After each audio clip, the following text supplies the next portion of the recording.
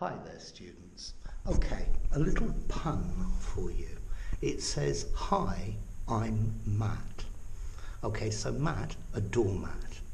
And I'm willing to bet the person that lives here in number 35 is called Matthew. Okay, a very nice little pun. Okay, a pun is where two words sound the same, but they have different meanings. So you say the same sentence, but it can be understood in two different ways. Okay, it's really the beginning or the basis of the double entendre. So, hi, I'm Matt. If you enjoyed the video, give it a rating, subscribe to my channel, and I'll see you soon. Bye for now.